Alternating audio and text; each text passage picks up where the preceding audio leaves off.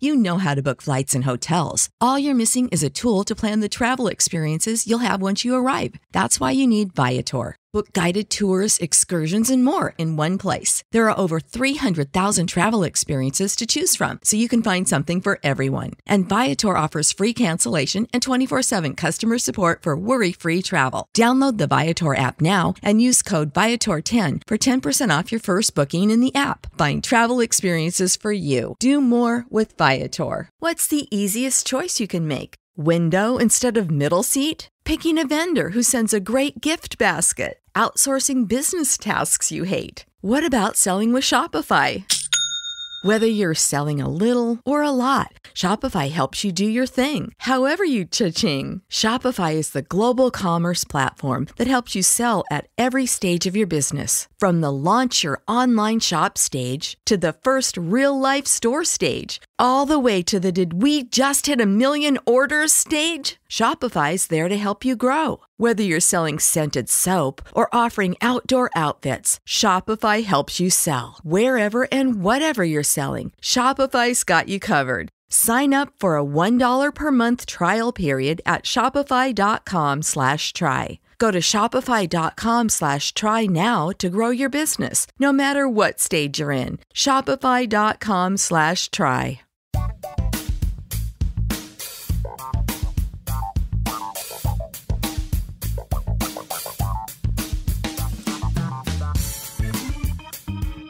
Hi there, and welcome to Comedy Album Book Club, the podcast where we listen to a comedy album and then talk about it. I'm your host, Jason DeLine, an actor and comedy enthusiast, and in addition to the album discussions, I, along with my producer, Matt Ardill, also interview members of the comedy community. Today's interview is part of our Juno series. The Juno Awards are Canada's answer to the Grammys, an annual recognition of musical artists that started in 1970. 2019 is the second year to present awards for Best Comedy Album after a 33-year-old hiatus for the category. Today, I talked to Juno-nominated comedian Pat Thornton about his album, Chicken.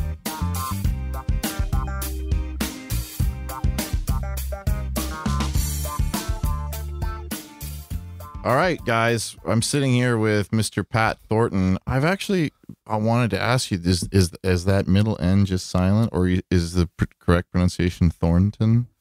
I guess it is Thornton. Yeah, but that's so laborious that like yeah. Everybody just says Thornton. Yeah, you know what I mean. Like you just sort of roll past it. It's there, but it's like a hint. You know, it's a hint. It's an extra small N. Yeah, Thornton. Yeah. So, I can't. If I'm thinking about it, it's hard for me to say. I stop Thornton. Yeah, because it feels like it stops the word. Yeah. Thornton. Yeah. Thornton. Yeah, people have misspelled it my entire life. I bet they have. Is it? Do you know the origin of it? It's. It's English, Irish, and it just means from the thorny estate. Yeah. Lots of thorns. A ton of thorns. Yeah. What a stupid joke. Yeah. All right, cool. Well, welcome, Pat Thornton. I'll be saying that now forever. Well, as often as I say your name, which is from time to time. So congratulations on your Juno nomination. Thanks so much. That's super exciting. Yeah. And so you recorded this, if I'm not mistaken, at Comedy Bar, November of 2016. That's right. So why'd you sit on it? I just didn't listen to it for over a year. Yeah? Did you feel weird about it? Yeah, I don't get anxiety about performing, but I definitely get anxiety about like putting something out in the world. Right. You know what I mean? This is finished. So, this is good. Yeah. So it's like my first album, and I waited like already too long to do it. Right. and then I was like, this has to be great. Right. And then I was so convinced that it couldn't be that which is strange because like the show went fine. It went good. Yeah. Like it was good. It was very good. And then but I just in my own head was just like, ugh, not this. I don't want to sit and listen to my own voice for a long time. Right. So I just waited forever to even listen to it. And then all I had to do on it, because I had my upstairs neighbor like cut it up for me and stuff. All I had to do was like a paper edit, like just sort of mark the times. Oh, cool. And stuff, which when I actually sat down to do it, like over a year later, it took the time it took to listen to the album. You know what I mean? Really? Like, Yeah. So was there much to cut out? Like, No, there wasn't a ton to cut out. There was a joke that I dropped because I missed a line that I really like. And I was like, this isn't the joke without that line. I'll record it later for something. But that's all I dropped. And then there were just like little pieces in between, like just like and Sure. stuff that we took out. But yeah, it was just one of these things where where everything is just like left to you to do.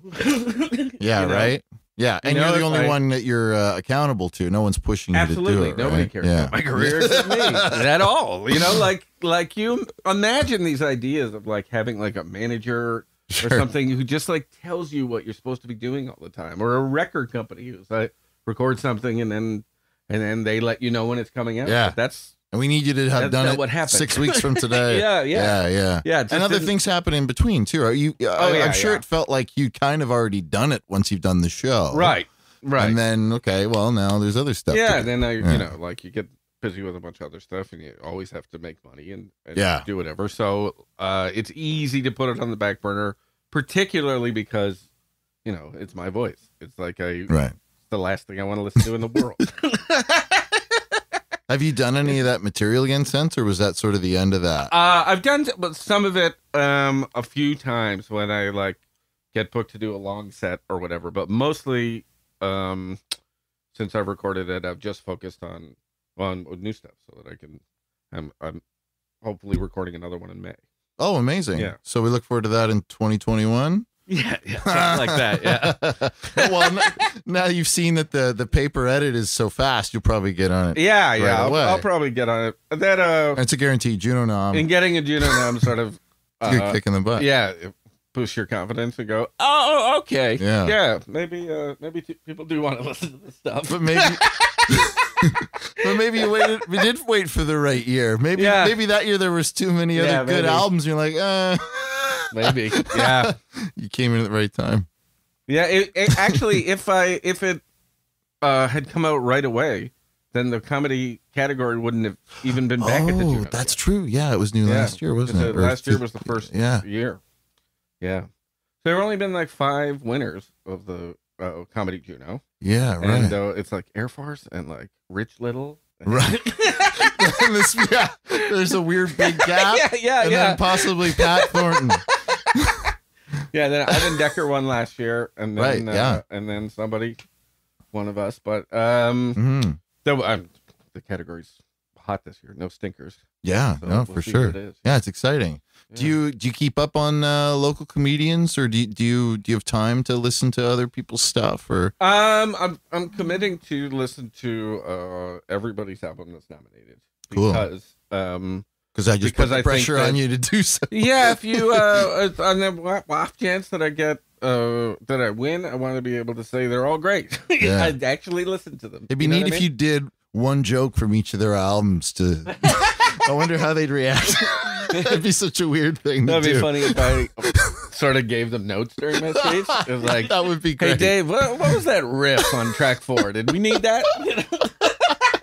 I think that might be kind of expected though. Like the comedy category, it's got to be funny. Yeah. And if a comedian can't take a joke, well, actually, a lot of comedians notoriously can't take a joke. But, That's true. cool. So, but it was a good night. You felt good. You felt supported. I imagine it was a packed house with your Yeah, friends, and yeah, like yeah. it must have been Yeah, amazing. Right. Yeah.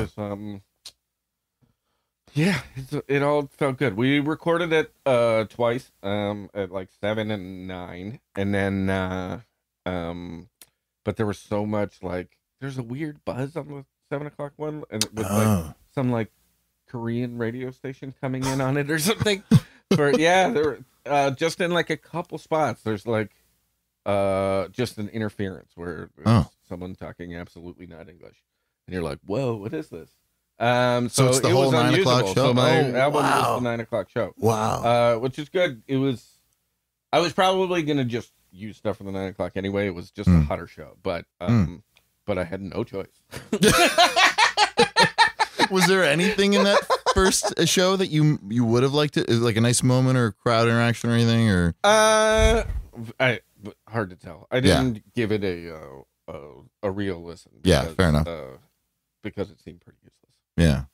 That is nice to be able to use one, though. I know that there are various albums out there and they edit it in different ways. And then sometimes you'll hear like halfway through, this crazy horse laughed person is just now in the second half. And you're like, what's going on? Yeah, it's nice to have a cohesive kind of thing. And it feels like one you can hear moment. The same laughs throughout and stuff. Yeah. Right. That's super cool. Do you know if you like mic'd the crowd as opposed to just having your mic pick that stuff up? Sirius XM recorded it for me. Oh, okay, cool. So I think that they brought a bunch of stuff in. Some like mics in the house because they. Cool. Yeah, it sounds great. It sounds nice. Yeah, the whole thing sounds amazing, and that's a nice thing about having someone like Sirius to help you out with it, right? It doesn't sound like you did it in your garage or something like that. Yeah, super.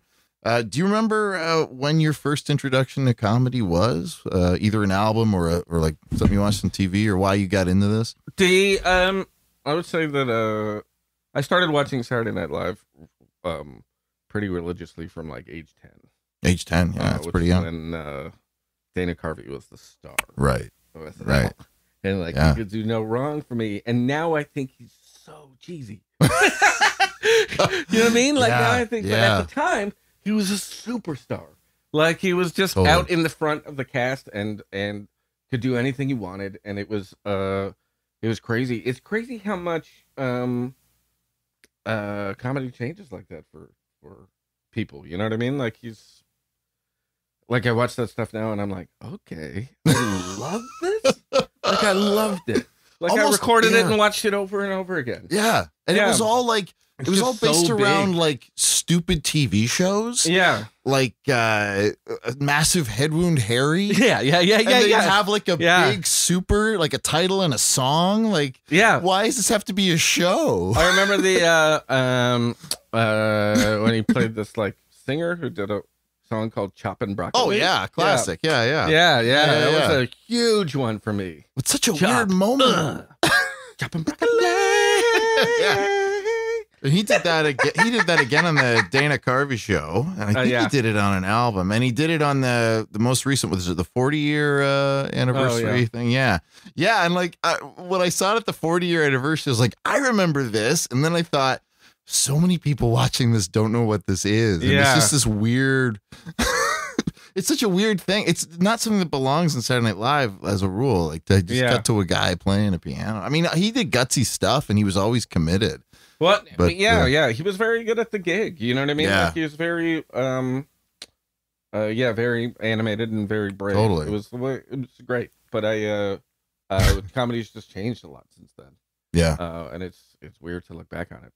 I think that Mr. Show is the number one influence in my life. Oh wow! I think because it was this thing that when it came out, you started to sort of follow all of the like LA comics that were involved in that show, right? And sure. And that's the first time it sort of realized that these people do everything. You know what I mean? They're doing sketch here, they're doing stand up, they're doing everything, and it was just sort of this new like breed, and they were just so silly and. But they felt hungry to perform, didn't they? Like they were always just out there. They weren't like the typical sardonic, Friday and Saturday I did a set, it sucked. Like they were living and breathing comedy all the time. Yeah, and I think that and new kinds of comedy. Yeah, new kinds of comedy. It was great. And I feel like that's what Comedy Bros done now, has sort of built that kind of breed of sort of like triple threats, like people that try everything. Right. You know, and it's cool. Do you have any favorite comedy albums or albums that really influenced you? I have we can take a break if you want to look something up. Or one thing. There's a Paul Thompson. But the one album that I really, really love and I've listened to a number of times is called Nine Sweaters. It's by Andy Daly. Okay, I don't know. And it's fantastic. It's just him playing like 9 different characters. Oh, cool. Doing stand up or in different situations? Not like telling stories, monologue type pieces. Yeah, but they're so funny. Have you done any of that character monologuing? I did this one bit that some of that. I did this one bit that I really like, which is okay. There's this legend that when Tom Hanks was making Saving Private Ryan, he when he got the script, he took a red pen and crossed out like 60% of his lines, and like just thought that the character should be way quieter. So I do this thing where perform a monologue verbatim from Saving Private Ryan, and then I do it again with the You leave the pauses in, dialogue or the- that I assume he took out of it. Oh! And That's it's hilarious. and then it's all about him being very kinky. I was gonna say it's probably wildly inappropriate for the film. That's great. Yeah. Okay. Hold on. I really want to look up this Paul Dawkins one because I was actually at the this may be the audio from his special because it's certainly the same material, and I was at the taping of the special. Oh wow! And it was Did you become a fan of him through Mr. Show or? Yes. Yeah. Yes, that's what it is. Laboring Under Delusions. Fantastic. But all his albums are good. I like Impersonal a lot as well. But yeah, I haven't spent a lot of time listening to albums. My dad really liked Bill Cosby albums when I was little. Mm-hmm. Nobody's listening to those anymore. No. But I that was one of the earliest ones that I don't remember which one it was. But I listened to a couple of Bill Cosby when I was young. It was some of the first stand-up I'd ever been exposed to. It wasn't on TV like it is now. And I loved it at the time. It still felt like it was for people older than me, and to me still does, even if there wasn't the controversies. It's something it's he did all the time that I love whenever anyone does it on an album is tell a joke that's so visual that's like where he's like, and it was this big, you know what I mean? Like, but it's good. It's actually like, it sounds like a mistake, but I think it's actually good because it makes people like wish they were there. Like it makes people go, oh, what is that? You know what I mean? Like, to an extent, I think. Yeah. I've definitely heard bits go on too long where I have no idea what they're doing on it's stage. like a face is the Yeah. joke. Yeah. But yeah, stuff like that where you're forced to use your imagination a little bit is fun. You're engaged in a different way. But yeah, I think about that sometimes. And maybe you can answer this, if you thought about how accessible this stuff was audibly. Like you don't strike me as a very physical comedian anyway. Right. Yeah. But is that something that enters your head? Like, will this work on? Yeah, I mean, yes, I think that I was just confident that you can get the jokes just by hearing them. Yeah. Another album when we were on tour, my friend Tal had a Bernie Mac album that was, and the thing about Bernie Mac is that he was a complicated figure. He's like there's some homophobia, there's some other stuff that's not terrific, but man, what that man just dripped funny. You know what I mean? Just the way he said everything, like tone of voice, it's crazy. How do you feel comedy has changed since Humber? Like for you, have you had to evolve as a stand-up? I mean, yes and no. I think everybody has to evolve. Like I think when I was starting out, everybody goes through a period where you're like, where you're just sort of poking at it to see what you can get away with. You know what I mean? Where your stuff is like dangerous on purpose or whatever. And then we're trying to subvert everything. Like the stupid thing about stand-up comedy is, and like try to turn it on its head or something. Yeah. You just go through all these phases before you can like sort of find a voice. So I mean, I've gone through all of that, but where I landed like a while ago, I'm just not a comic who's worried that the world's getting too PC. I'm just not that comic. I've just never been that comic. Yeah. I mean, like, except like I said, the first couple of years of stand up when I was just trying everything. Sure. But did you go through a period where you're trying to be edgy? Do you? Yeah. I mean, real early on, but yeah. And where does it come from now? Like, it seems like you enjoy the surreal, but also observational and a lot of stuff it's just too. my life, you know what I mean? Like I do jokes about my wife and about my dog and whatever. I've settled more into you be more relatable if you're just talking about your life. And also I always try to and it's not every single joke, like that Saving Private Ryan joke's not really tethered to anything, but mostly I try to tell jokes that are directly related to my life because there's much less of a threat of parallel thinking. Like Sure, yeah. That if it's about me, then at least it's like my own take on my own life. You know what I mean? And instead of like to make a joke about sandwiches, anybody could have made that joke. So did you purposely name your dog Chicken just so you could use that as a unique? No, the chicken joke that the album's named after is about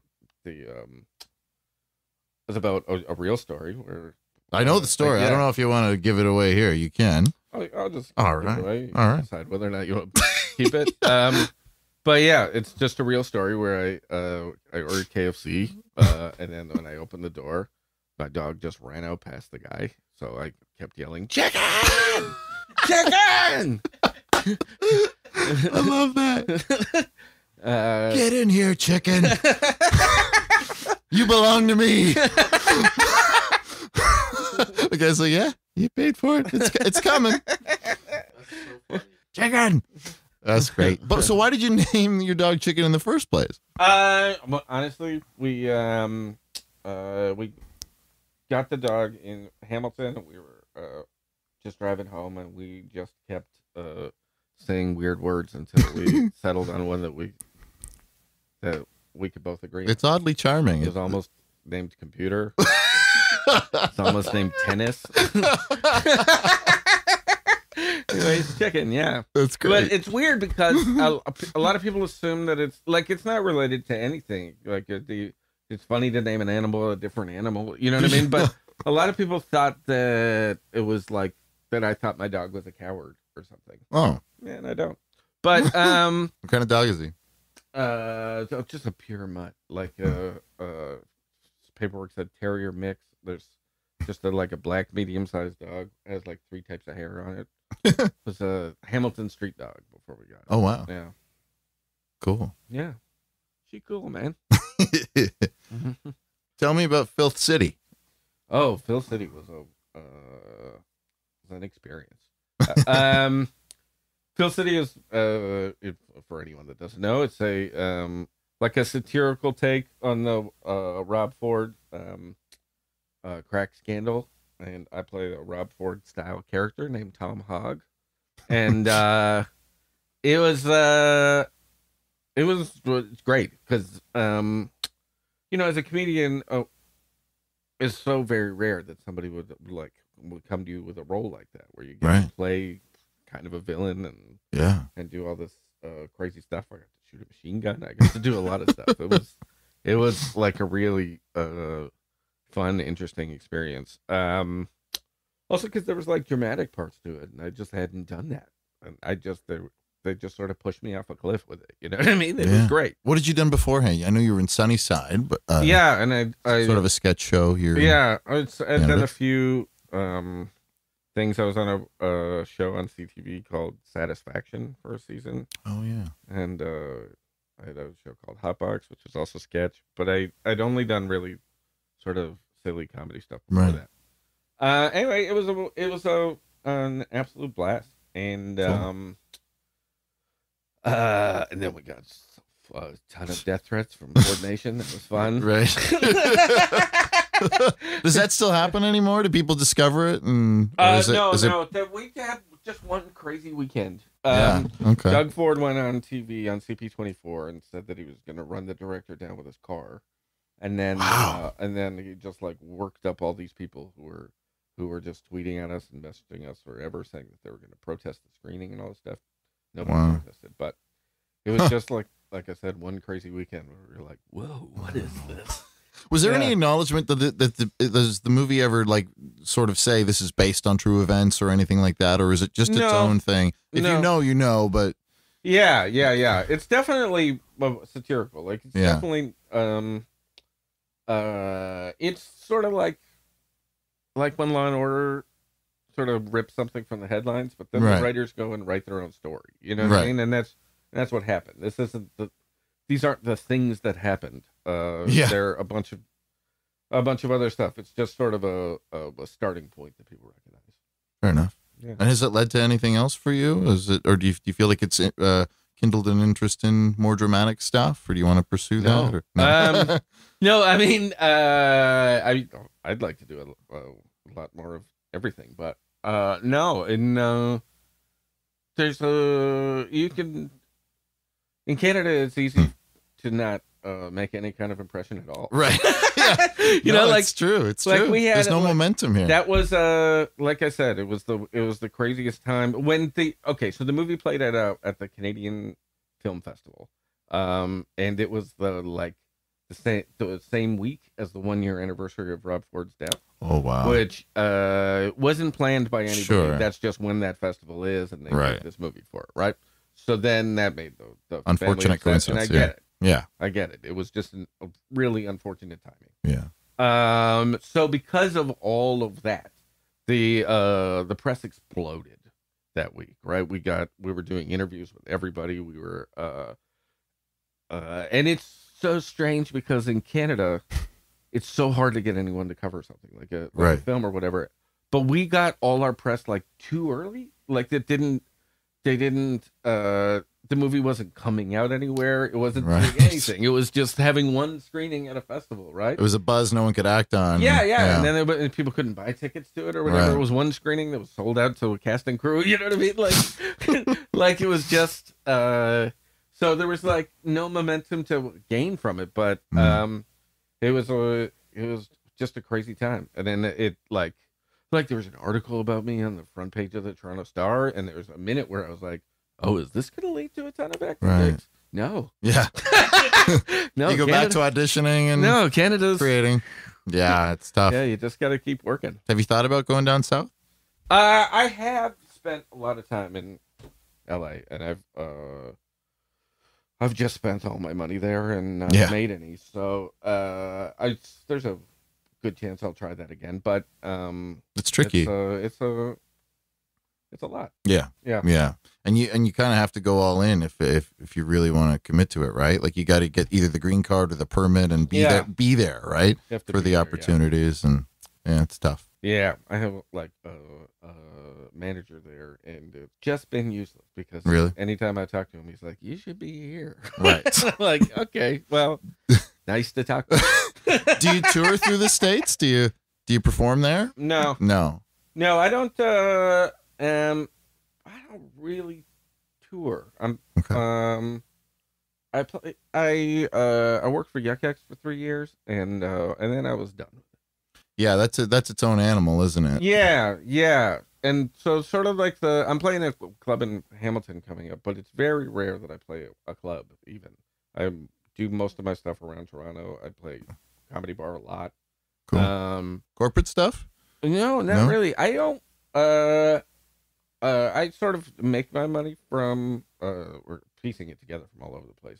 Writing and acting and other stuff, but I'm not sort of the working road dog comedian. I've never been attracted to corporate work, though the people I know who do corporate stuff have like cottages and stuff. You know what I mean? Like Jessica Holmes or someone like that. Like, she's doing great. It's like I just never felt like that was for me. I just sort of do stand up because I want to, and then and now that I've put out one album, I'm like, this is what it is. It's just create material and put out albums. Yeah. This is well, it's great we have the technology, like to have Sirius now. Yeah. Actually paying comedians for their albums. Sirius is pretty awesome. A really wonderful thing for us. They really like so many comedians make more money from Sirius than they do from comedy, from like live comedy. Right. All, you know what I mean? And it's great. It didn't exist that until like 7 years ago or something. And it's a great cycle because audiences want it. It's a great thing to listen to in the car. Yeah. Awesome. What do you got coming up? I don't know. We can cut this out if there's no. Yeah, I don't know when this airs. Or whatever. I'm doing something at Sketch Festival. I'm doing a show at the Junos. Right. Yeah.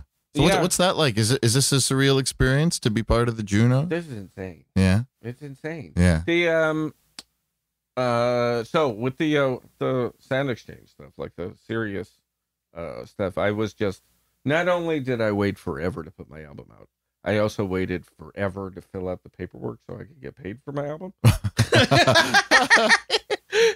So like that money is like about to start coming in. Oh wow. But so there's nothing more underwhelming than like putting out an album, because you just sort of gently push it out into the world, and nobody buys albums anymore. Everybody streams them.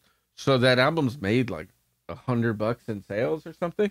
Right. So like I like did this thing, just sweated about it for a year. They put it out, and then I was like, oh, that's nice. I got $100.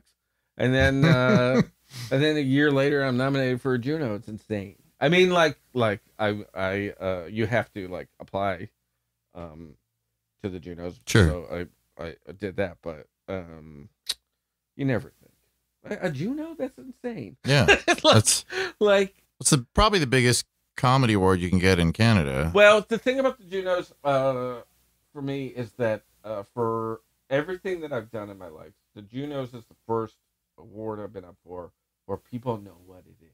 Right. People, like a Canadian Comedy Award, you have to like explain it. Right. You have to be like, no, to us that's a deal, man. That's a big deal.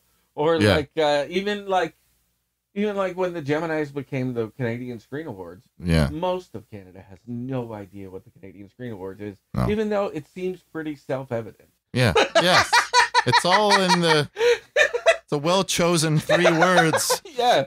But most people are like, what? Okay, great. You know, like, but the Juno, people are like, what? Whoa. Yeah. I've known about a Junos my whole life, you know? Right. And Canada respects its musicians. That's true. In a way that it doesn't, because of CanCon or whatever, they're just mixed in with everything else, right? Yeah. So you just, and obviously like with television, it's like a budget thing, you know, like America just spends so much more money on TV shows. They just look better and they're whatever, but they can afford the losses in a way we can't. Yeah. Albums, it's just such a, more even playing field. So we've always, liked our Canadian bands. We've always respected the Junos and stuff. So just being attached to that is insane. Very cool. Well, I look forward to your music career. Jan Arden has a better chance of being in a sitcom than you, because she's the way we promote our. She's got one. Yeah. That joke didn't come out right. It just sounded mean. You know what I was trying to say. Anyway, thanks for sitting with us, Pat. This is a treat. Normally what our show is we listen to an album and then we talk about it with a panel. So maybe in the future we'll talk about Paul F. Tompkins or something if you're into that. Yeah. But in the meantime, good luck at the Junos. Thank you. And if anyone wants to follow you, you tell jokes on Twitter at Pat Thornton. Remember that N. That middle N. Key. All right. My thanks to Pat Thornton. Make sure you subscribe to Comedy Album Book Club to listen to the other interviews and episodes. And our next album episode will feature our guests Grace Smith and Ryan Hughes. We'll be discussing Simply the Beth by Beth Stilling. Until then, I'm Jason DeLine. Thanks for listening to Comedy Album Book Club.